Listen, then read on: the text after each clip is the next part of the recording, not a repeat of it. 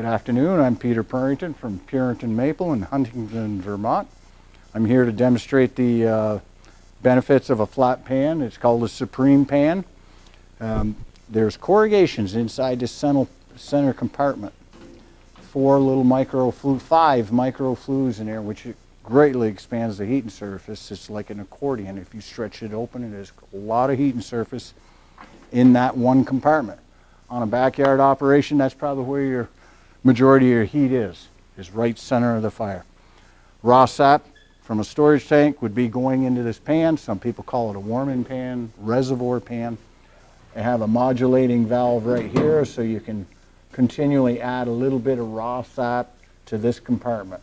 So the raw sap, let's call it 2% out of the tree, would enter here through a hole in this petition, over these flues, through another petition, down the last petition of the raceway, let's call it, until it's 67% sugar, which you would have a thermometer that would be screwed into here, and you could read it, that it was 219 degrees, is generally speaking would be maple syrup, and a draw-off valve, which you would draw off right there until the temperature dropped below 219 degrees, and you shut it back off, and everything advances forward.